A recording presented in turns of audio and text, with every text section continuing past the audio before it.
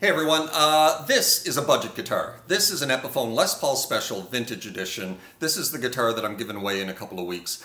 I've been playing a number of budget guitars over the past couple of weeks. This guy, a couple of Squires, a Donner, and I have one thing to say about budget guitars in 2019.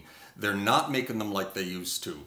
They're making them a hell of a lot better. Back in the late 70s when I was learning as a teenager on budget equipment from like Sears, they were just junk, you know. They had plywood bodies, they had awful sounding pickups, they had necks with big bows in them, they were hard to play, they didn't stay in tune. And you know, nowadays you can get a pretty decent guitar for a couple of $100 made with real wood. You know, this is a poplar body, mahogany neck, rosewood fretboard, right out of the box. It played great, a nice straight neck on it, great fretwork, you know, there's not one overhang all the way up the fretboard, and you know, decent pickups. You know, pickups aren't rocket science, right? Pickups are copper wire wrapped around a magnet, and it's only one variable when it comes to tone. You know, these are a variable when it comes to tone. But, you know, subtle differences in tone come from your electronics, the nut, the wood that's in the body of your guitar. Those are pretty subtle. You need a keen ear to pick them out. Others are the fingers, the pickups, the amp that you're using, the effects that you're using. You know, I don't know how many videos there are on YouTube of guys comparing $30 pickups to $300 pickups, and half the people can't tell the difference. And then another 25% prefer the sound of the $25, $30 pickups. You know, for the most part, the difference between expensive pickups and cheap pickups are fairly subtle, you know. These have very decent pickups, and these are Epiphone 700T in the bridge, 650R in the neck. They're very decent pickups, you know, for the money that you're paying for this guitar.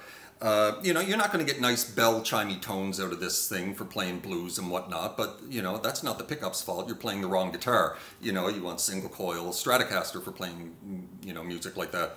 But very decent pickups. I have no problem with the pickups in this guitar for what this guitar is for. You know, this is a double humbucker guitar, basically designed for playing rock or hard rock or metal music, and they sound just fine for that. Where they do scrimp, when it comes to budget guitars, you're not going to get a nice nitrocellulose finish on a budget guitar. You're not going to get binding all around the body of the guitar, but those are aesthetic things. Those aren't things that affect the playability or the sound of your guitar. They also scrimp on the electronics. The electronics, they use cheaper components in the electronics. The problem with cheaper components is not so much a difference in tone, though it is very subtle. It's that they tend to break easier because of quality control and whatnot. But again, don't be afraid of your guitar. You know, your selector switch stops working, pop the back off. Chances are the wire has come off because of quality control. Buy a $20 soldering gun. Soldering is not hard. Solder the wire back on. Fixed. Your jack stops working, pop the jack out. Chances are the wire has come off. Solder it back on. Fixed. Same goes for your pickups. You got a pickup that stops working. Chances are it's not in the pickup. Like I said, a pickup isn't rocket science. It's copper wrapped around a magnet. Chances are the wire has come loose. Easy fixes on budget guitars, things that tend to go wrong with budget guitars. They're easy fixes. Soldering is not hard. They also tend to scrimp on the nut, and this is 80% of the problem when it comes to tuning instability. This is where the strings are catching, for the most part, is on these plastic nuts they put in budget guitars. I don't know why they keep putting plastic nut in budget guitars.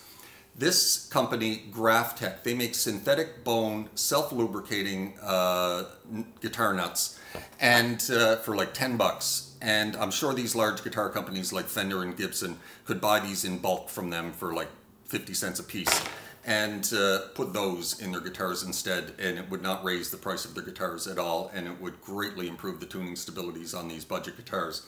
So we're going to put one of these Graphite nuts in this guitar. The tuning pegs, they generally put cheaper tuning pegs with lower gear ratios in these budget guitars. Gear ratio, these have 14:1 gear ratios. If you don't know what a gear ratio is, it's how many times you have to turn the key before the post goes around once. So I have to turn this 14 times before the post goes around one time. I don't think it has a whole lot to do with tuning stability, but as far as fine tuning goes, A higher gear ratio is better for fine tuning your tuning. So we're going to put some 19-to-1 locking tuners in this thing, and put some graphite dust in all the contact points at the saddle. We're going to put some graphite dust in the saddle. We're going to put some graphite dust in the new nut, even though it is a GraphTech self-lubricating nut. It can't make it worse. It's only going to help it. You know, anywhere the string meets the body, we're going to put a little graphite dust, and that will help the tuning stability. So follow along. If you've got a budget guitar, you like how it plays, you like how it sounds, but won't stay in tune for you. Follow along. We'll show you how to fix this. And if you have an expensive guitar that's not staying in tune, but you know, this tutorial is only for Gibson style, Epiphone style guitars. Stratocasters have nuts that slot into the fretboard. Those are a little trickier to get out. This one's pretty easy to get out as it just sits up against the fretboard. You just have to kind of knock it out. And the ones that are slotted in are a little trickier to get out. But so this tutorial is only for replacing the nut on an Epiphone Gibson style guitar. The new tuning peg should slot right in. They have pretty standard sizes when it comes to the Gibson and Fender anyway. They have standard sizes when it comes to the holes in their headstock for tuning keys. So anyway, let's get to this for, like, you know, 60 bucks, 70 bucks, and 20 minutes of your time. It'll greatly improve your budget guitar or your expensive guitar. So let's get to this. Okay, first a quick word about some of the tools that we're going to need to get this job done.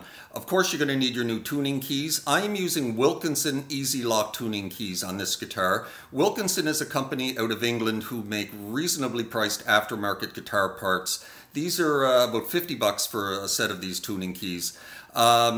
More expensive tuning keys by, say, Grover or Schaller, they're really easy to restring. You run the string through the hole, turn a little dial underneath the tuner, locks it in place. These are a bit more labor intensive. It's a two-hole system in the post, as you can see. You run the string through the top hole, wrap it around once, and then run it through the bottom hole, and that locks it in place. A bit more labor intensive, but relatively speaking, it's still not a lot of work. You're going to need your new GraphTech nut. You're going to need a little bit of wood glue, your graphite dust. You can pick this up at a hardware store for like $3. It'll last forever. You're going to need a utility knife, a hammer, a small Phillips head screwdriver, a block of wood, and maybe a little wrench. So, or a pair of pliers. So anyway, I think that's all we need. So let's get started and improve the tuning quality on this guitar. All right, the first thing I have to say is I've never made a video of this sort before, so I apologize if I'm unclear or for the quality. It's my first try at something like this. First thing we have to do to get the nut out is remove the truss rod cover. 3 little screws, pop those out. The nut is held in place by a little bit of glue, probably some lacquer on either side of the nut and the truss rod cover. So we're going to get that truss rod cover off. That was easy enough. Now we're going to take your utility knife and score along the edge of the nut on both sides. From the fretboard side, being careful not to cut into the wood. Angle your utility knife towards the nut, so you're cutting kind of into the nut and not really into the wood of the fretboard.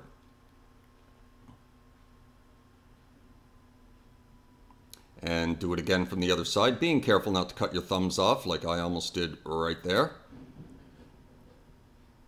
I suppose I could still play without a thumb, but it would not be very much fun.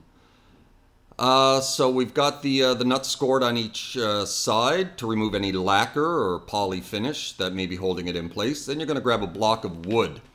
I had a block of wood for jobs such as this, but I couldn't find it, so I pilfered one from my wife's jewelry collection. This is a wooden jewelry box.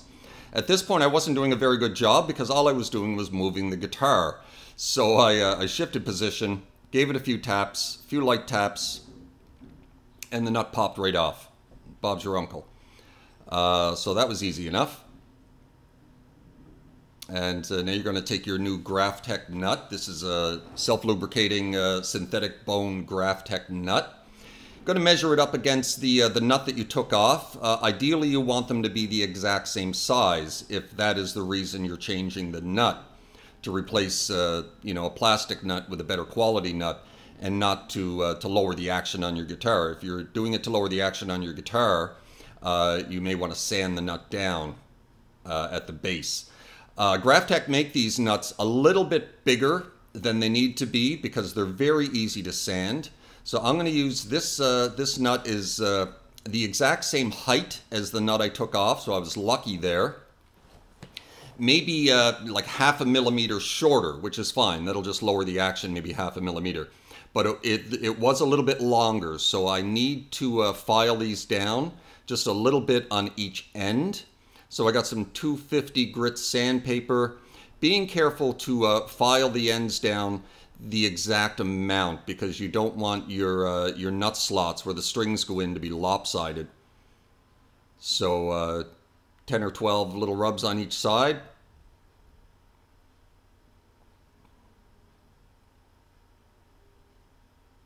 And then measure it up again against the nut that you took off. See if you've taken enough off. At this point, I hadn't. There's still a little bit of overhang. So another 8 or 9 rubs on each side of the nut on the sandpaper. Measure it into the guitar, see how it looks. Still slight amount of overhang. So a few more rubs on the sandpaper.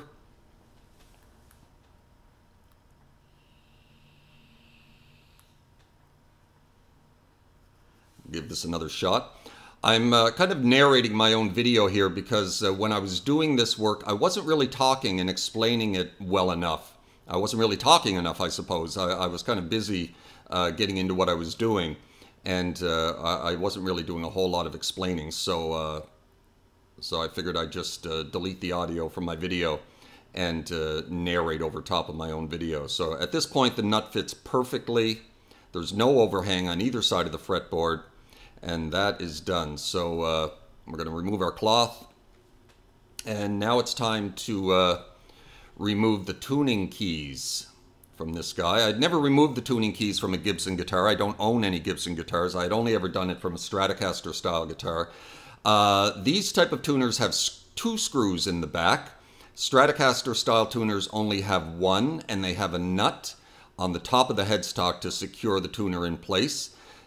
These type of tuners, and I think these are pretty standard type of tuners that come in Gibson guitars, do not have a nut on the top to tighten the tuner in place, but they do have 2 screws in the back. So we're going to remove those 2 screws, pop the tuner out. I'm going to remove 1 more tuner before I fade this video out because you do not want to sit through 2 minutes of me just removing tuners. You pretty much get the point at this juncture. So we're going to remove 2 of these tuners, remove the screws. This guitar was made in Indonesia.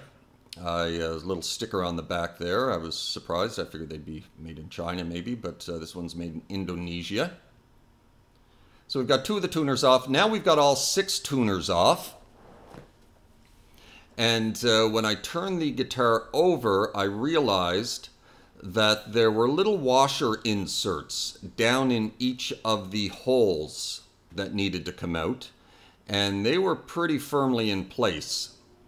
I got 1 out, and so now I had 5 more to get out, and they didn't just pull out, so it was a little tricky. They were quite firmly in place. So I took my little screwdriver, gave a couple of pushes down through the hole in the headstock, trying to push these guys out. Didn't have much luck with that one, so I moved on to another, and that one popped out quite easily.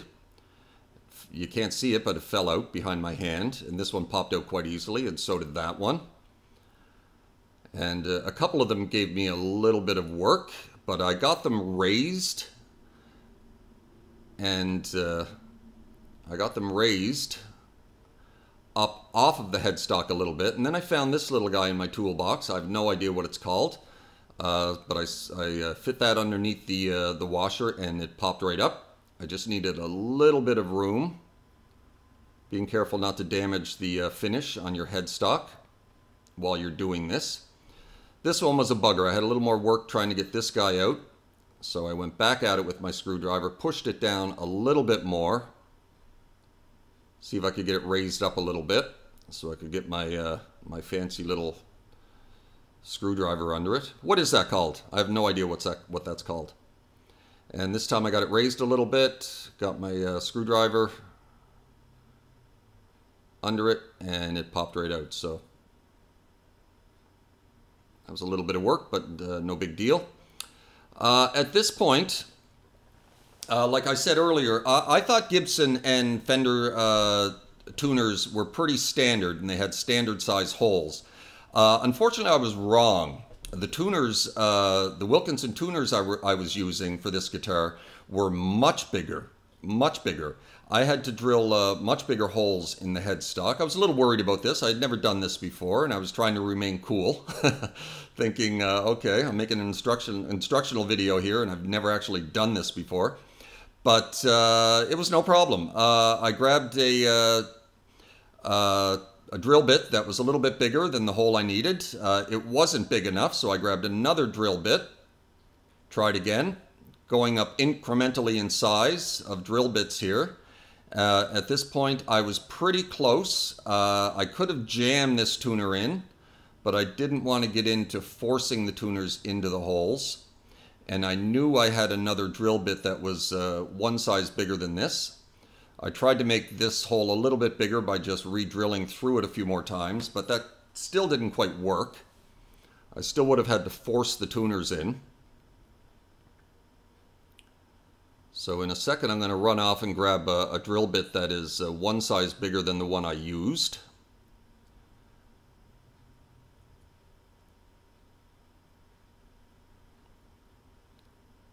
And I knew at this point it was probably going to be fine.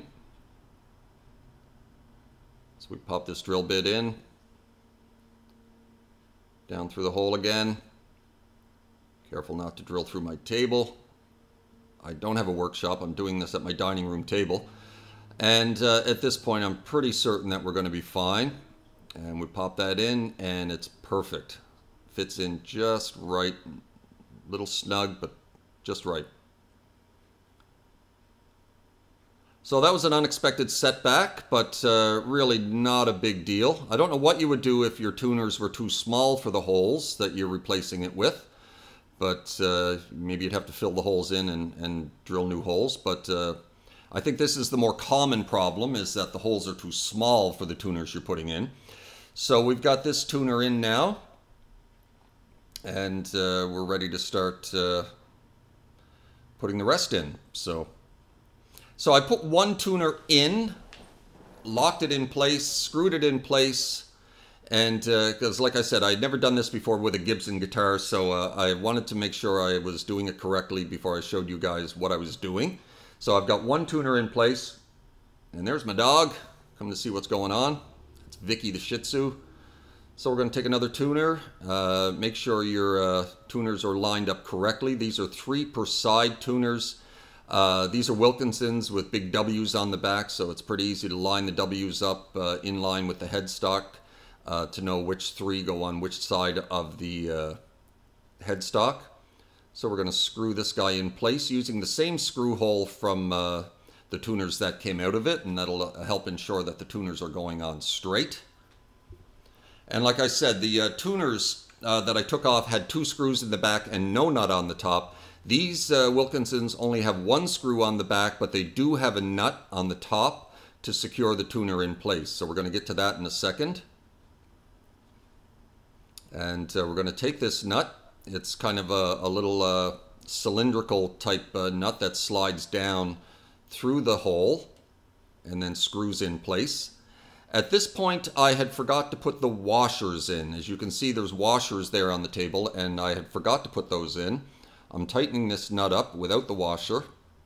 Not a huge deal, but I realized my mistake in about another minute and have to undo this guy and pop the washer in underneath it.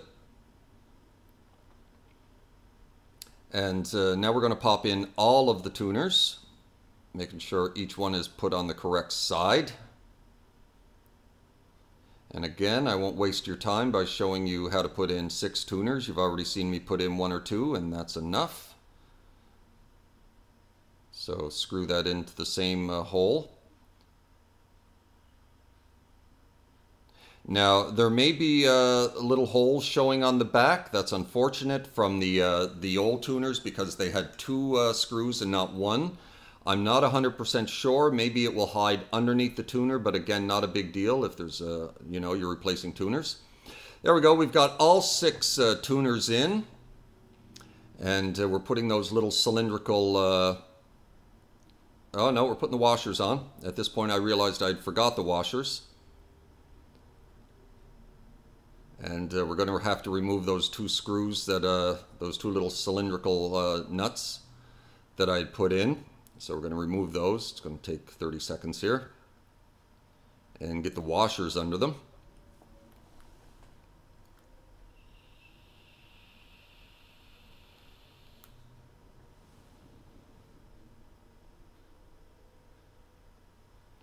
And that's one. Now we'll get this guy off and get the washer underneath.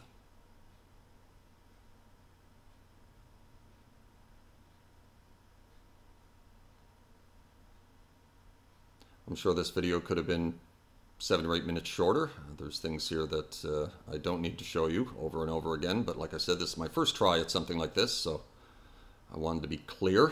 So we're going to get these washers on, and now we're going to put those little cylindrical nuts over all the posts and tightly secure those. At this point, I had lost one of the nuts, one of the little cylinders, and I started panicking. I couldn't find it. And I was hoping that it wasn't actually not included with the nuts. That would have been a bit of a disaster, but I eventually shut the video down at this point and went to look for it, and I eventually found it on the floor. So I found my little cylindrical nut, got it in place, and now we're going to tighten those up. Nice and secure.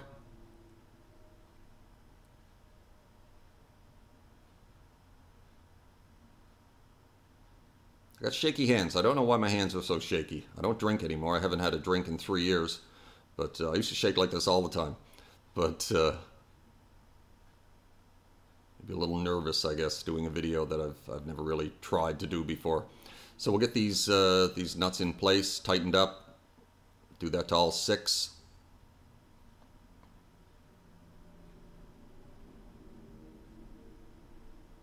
And that's done. So we've got the tuners in.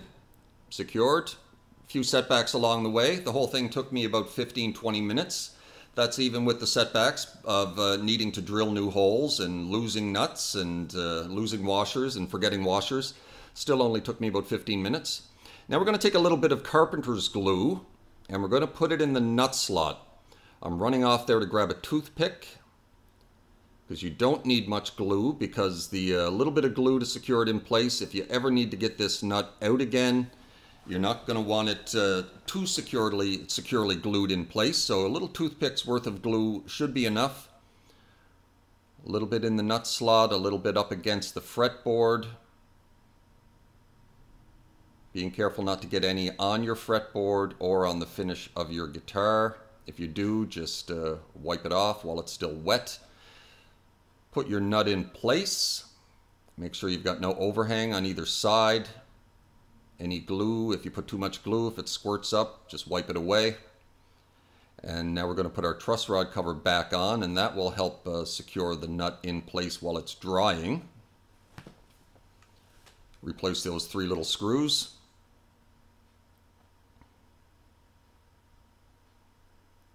On Stratocaster style guitars, they do not have truss rod covers. For the most part, I think. I've never seen one. But very common on Gibson style guitars. I think all Gibson style guitars have truss rod covers on them. So this will help hold that in place while it dries. I'm going to leave this overnight. Let the nut dry in place before I put some strings on it.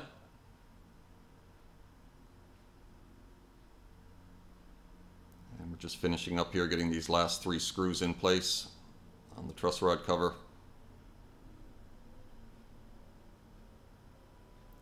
And this job is almost complete. From start to finish, it was less than a half an hour.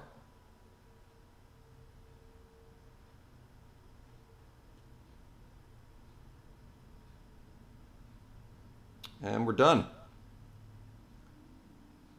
So like I said, we're going to let this sit overnight, let the nut dry in place before we put some strings on it. And I'm going to be back in a moment and show you how to string up one of these Easy Lock tuners. It's pretty easy. They're called Easy Lock. It's more work than the more expensive screw type locking tuners, but it's still pretty easy. So, and that's it. Okay, it's the next day. I've restrung the guitar. The nut is firmly in place, and I've restrung 5 strings, and I left 1 string to show you guys how to use these Wilkinson locking tuners. Like I said, these tuners have 2 holes in the post. One to feed the string through, and then you wrap it around and then feed the string through the other hole. It's a little more work than more expensive locking tuners, but relatively speaking, it's still not a lot of work. So you're going to feed through the top hole. Feed your string through the top hole. This is my second attempt because I did it backwards the first time. Feed it through the top hole. Make sure you leave, you know, a hand's width of slack on your guitar. And so then you're going to come around from the left, and you are going to wrap the string around the post and come back underneath the string. And then you're going to do that again. So basically wrap around the post twice, and then you're going to feed the string through the other hole.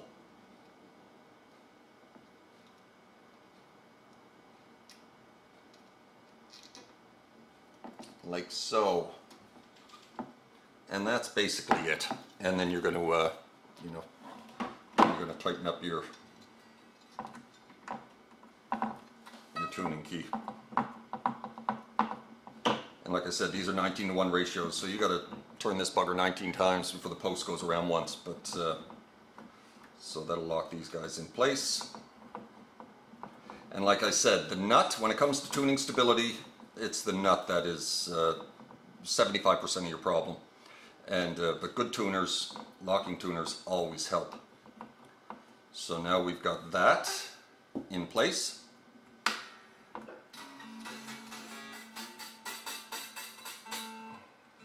And I'm not on the saddle. Sorry, that's why you're hearing such bad noise out of that.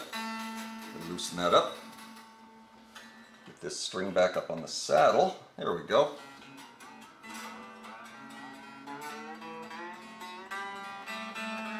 And we're done. And I'm going to get my pliers, chop that off, and we're done. So that's how you replace the nut tuners on a Gibson style guitar. Take care of yourself. Ciao.